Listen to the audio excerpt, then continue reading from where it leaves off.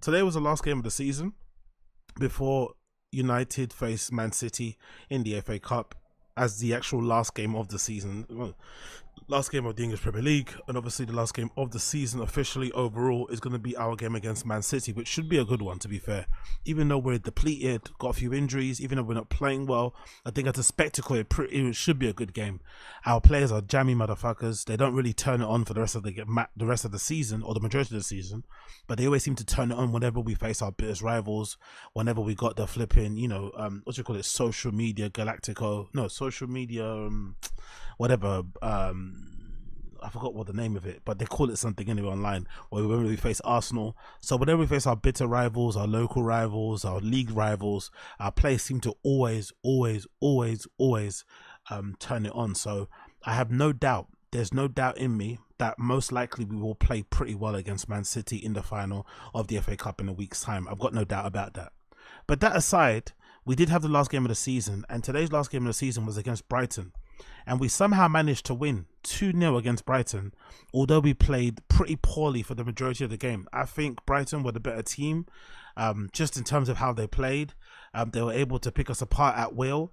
But I think as per their entire season, defensively, they're not really where they should be, which is probably one of the reasons why, if I was going to be a De Zerbi fanboy, I'm not really. I'm not really involved, and I don't really care about all the managerial conversations. I'm not going to lie. I'm one of those United fans that thinks our main issue is the Glazers. I'm not one of those United fans that thinks that we're going to suddenly become the best team in the world if we hire Pep Guardiola. Like, I honestly do think now, if we was to hire Pep Guardiola and have Max Allegri as his assistant, we still wouldn't win anything. I don't think people realize how deep-rooted our problems are, especially from the Glazers, because they've instilled, or they've kind of laid the groundwork, with this kind of culture at United where essentially nothing really gets done. There's not really a need, a drive for us to be the best sporting team in the world. We're obviously have a need and a drive for us to be a commercial success, as you can see with the shirt sales and all this malarkey, what's going on, business partnerships, collaborations, advertisements, whatever. But when it comes to sporting success and winning trophies, the club's not set up that way. So because of that, loads of things occur, whereas you're signing marquee players, you're holding onto players, and you're giving them new contracts just to increase their value. You're not really buying players with a plan to win things. You're buying players more with a plan to sell shirts. All this stuff is happening. So for me personally, I feel like managers don't really solve an issue, don't really solve anything. But if I was going to be on the whole manager thing, I would be a little bit concerned about De Zerbi, because Brighton, although they play good football, they do seem susceptible to lapses of concentration defensively. De Zerbi kind of reminds me a little bit, this is going to be a little bit sacrilegious to say, but he does remind me of a more polished version, of a more aesthetically pleasing version of a Pochettino. Pochettino could have his teams playing good football, but defensively, can you count on them to hold on to a lead? Can you count on them to, have a clean sheet? Can you count on them just to be defensively solid? Not really, but they're going to play good, fast attacking football, which is okay. But I think with United, we probably need a bit of a balance. But obviously, if you're going to start from ground zero, because I think, there probably might need to be like 2 or 3 managers after Erik ten Hag before we probably start winning trophies again. There's going to need to be managers who kind of lay the groundwork for the guy that's going to come further down the line, who's going to get us to win trophies. I don't think any of these guys coming up now will be the ones to lead us to glory, because there's so much work needs to be done. So that aside, I still think De Zerbi does a good job of getting his team to play the way they want to play. I think the main point why people kind of bring up De Zerbi, they bring up the manager at Crystal Palace in comparison to Erik ten Hag, is that Erik ten Hag always talks about injuries and not having certain players, which I understand, and I sympathize with that completely. The issue I think we have, myself and other United fans, is that even when we don't have our players that we need, like the starting 11 that we would all favour, or his strongest 11, or the players that he wants to play the football that he wants, it's still a bit odd, because why aren't the players who are like second fiddle, why can't they play this certain brand of football that he wants us to play anyway? Why is it only the first team, the people that he actually wants to pick, are the only ones that can achieve the football that he wants? Why is that the case? It doesn't really make any sense to me. So whenever people make comparisons with Erik ten Hag and De Zerbi and those other coaches, it's because they've been at their clubs for a lot shorter time than Erik ten Hag, or same amount of time, and they've got their teams playing a certain way, regardless of who plays. If they play the kids, if they're playing all the first teamers, they all play a certain way, and you could see you could see basically the style of play being kind of filtered down to every single kind of lineup that they kind of play. Every player knows what their role are, blah blah blah blah. And we don't seem to have that at the moment, and for me that's a problem, because ultimately what that means is that you're not likely to win games based on how your tactics and formation and shit. You're only hoping to win games via individual brilliance, which is okay if we're Man City, but we're not. We don't have endless funds. We have a lot of funds, but not endless funds. So then you have to go out and sign these players who can give you individual moments of brilliance. Nowadays, I feel like it's getting harder and harder to do that. I think nowadays, because we've probably been terrible we're probably going to be approaching soon being terrible just as much as time as we've been good. So a lot of players coming up now have probably never seen us be dominant or see us be amazing. So it's hard to get these players to convince us to come to United, especially considering how we give players, we kind of put them through the ringer playing for United. United comes with a lot of pressure, comes with a lot of scrutiny. It's probably not worth it for a lot of players who actually want to make a name for themselves and kind of go on to do greater things. So you're left with this, you're in this weird place now with United where we maybe aren't good enough to buy the Mbappes of this world, but we're obviously getting bumped when we buy obviously the Anthony's for 100 mil nearly. So we're in this weird position where we have a manager that can't get a style of play, implemented unless he has certain level of players. We can't sign those certain level of players because our, the structure above is terrible. We have no idea what Ineos is going to do. And we have players on our books that we can't seem to get rid of. Weird situation to be in. So anyway, all that aside, I thought the formation today was pretty interesting, or the formation against Brighton today was pretty interesting. We had essentially no strikers playing up front, and we played this really strange 2-2-2-2-4 formation, where we had Bruno Fernandes and Scott McTominay playing basically in the false 9 positions, and then Garnacho and Diallo playing as wingers, and then Amrabat and Maino playing in the midfield. Personally, I didn't like it. I thought Fernandes was doing his own thing, McTominay was doing his own thing. There wasn't any connection or teamwork or like duo or partnership between the both of them. McTominay is big for nothing for the most part. Unfortunately, he's one of the players similar to like Pogba. I think he suffers from just because he's big, people assume he's a defensive midfielder or that he's physical. He's not really physical. He doesn't really use his size to his advantage. He is probably a little bit more of a fox in a box, a little bit more of a late runner in the area. He doesn't even do that thing. I think even Lampard was better at doing it. Lampard was better at physically imposing himself in the area when he's running onto shots. So he's not like that. So he doesn't really do what you need to do if you want to put him up front as a false 9. That didn't work out. Garnacho and Diallo were fairly decent. Garnacho I'm starting to have a little bit of an issue with when it comes to running down the wing. I feel like when Garnacho runs down the wing, most of his time is spent thinking about how he's going to get a shot on goal. And I feel like the manager lets him do what he wants. I don't think the manager cares that he does that, which is weird because surely you increase your chances of scoring if you cross the ball into the box. But he doesn't. He tries to go for shots at weird angles, and most of the time, tight angles, the keeper's going to save them, especially if they're in the near post. So then you won't get a chance at kind of having a ricocheted into the box or whatever, or corner. So it's a strange thing. So I'm getting a bit tired of Garnacho doing that. Although he is pretty, he's on it. He's always running at defenders and stuff. So that's good to see. The Amad Diallo situation, I still can't get my head around it. We've only seen him play starting a couple of times this season for United, especially towards the end of the season, just because we're so down in the dumps. So he had to play him. But we've all known he's been an amazing player anyway. There's people online calling him the African Messi, for goodness sake. But he's clearly good enough to start the Face United team, but he hasn't. So the fact that that's happened still needs to be questioned, but he played okay, I think. Amrabat was fairly shaky. He got caught on the ball way too many times for me.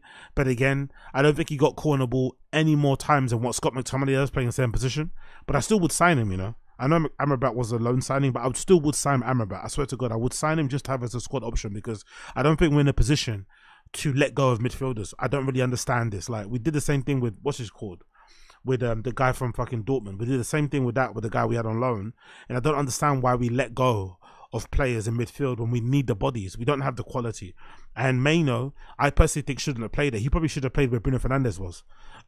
They should probably swap position. I also don't like Bruno Maino being told to play this deep landing position. I think he's more of an 8 or a 10 than he is of a 6 or a 4. But, you know, the club are going to do what the club are going to do. It was good to see Martinez back. I thought Casemiro played a lot better at centre-back. Clearly, he's improving. Playing there, he's gotten a bit used to it. But again, it was the last game of the season. Brighton weren't really doing much apart from keeping the ball. Really, they didn't really test us. Really, there wasn't really much pressure, much urgency with the game. So I think people need to relax by saying Casemiro was world class and shit. It was okay. Wan-Bissaka is Wan-Bissaka. Can't wait for him to leave. And Dalot obviously scored the goal and looked fairly decent.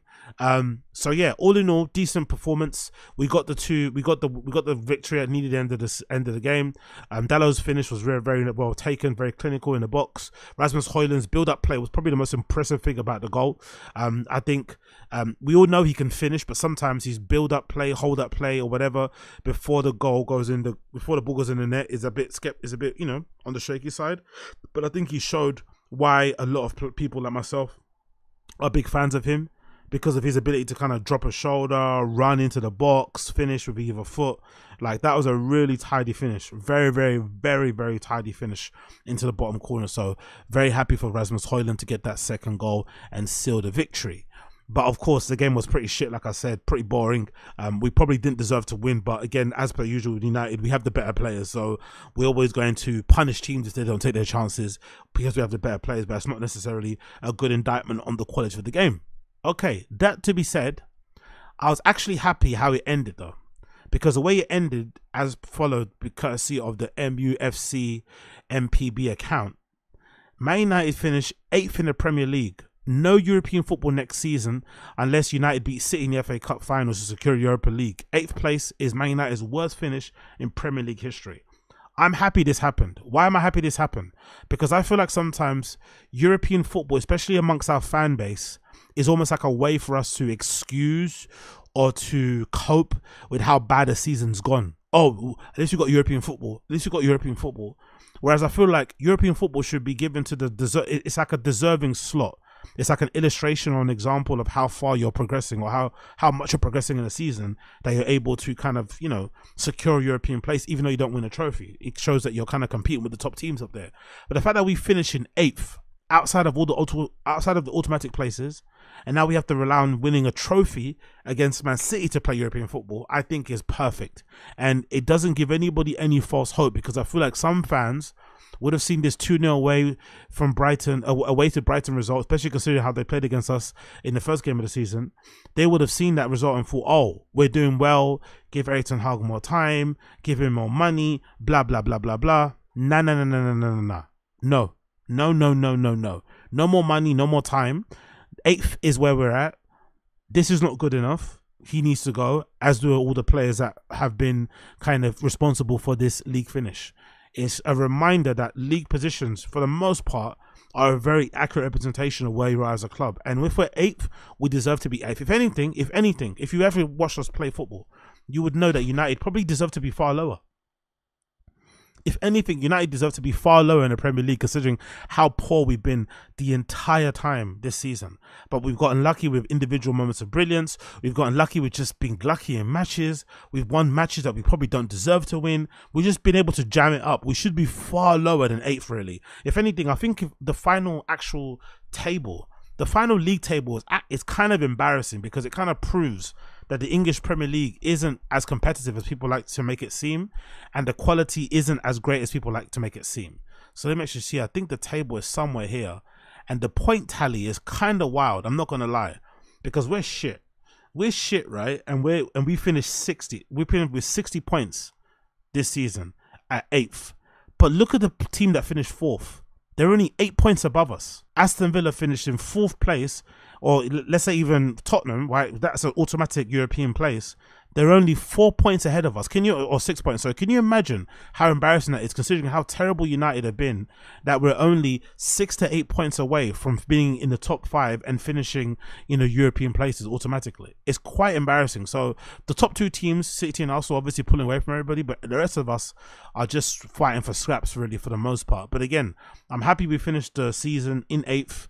That's where we deserve to finish. Hopefully this summer, we see some big changes, mostly in outgoings. My main kind of barometer of where we are as a club and where we're trying to go, and to kind of have an idea on whether or not I'm going to, be confident with the whole Ineos are in charge of the sporting side of our club, is if the outgoings are very ambitious, because the outgoings need to be important. Already they've confirmed that Varane and Martial are leaving. Martial end of his contract. Varane obviously getting a bit older and obviously injury prone. That makes sense, and those are easy decisions to make. But the hard decisions to make: what do you do with Marcus Rashford? What do you do with Bruno Fernandes? What do you do with Harry Maguire? What do you do with Scott McTominay, Luke Shaw? All these people are much harder to make a decision on. But if you're actually a top club, you get those guys out, because we need a refresh. We need to start again. Arne Slot, that's going to fucking Liverpool, like, he's walking into a Liverpool team that's not going to have Salah there. If Salah was still playing for us, we'd be holding on to him until he turns fucking 42. But he's going to leave Liverpool at the end of this season. Thiago Alcantara, all these other players. So he's going to come in with a clean slate and able to kind of dictate what goes on forward, and you also be able to judge Arne Slot better, because you have his own players. So I think Erik ten Hag, if he does stay another season, I don't want him to, but if he does stay that last season, they'll need to get rid of a lot of players, and maybe some of the players that he signed, maybe even the antis might need to get rid of as well, because we can't be going into the next season relying on the Aaron Wan-Bissakas, the Harry Maguires, the McTominays, even just the Brunos, in terms of him playing every single minute, every single game when fit. I don't like that anymore. So hopefully we see a change with those things going forward. Hopefully we do see a change with those things going forward. We can only hope. We can only hope.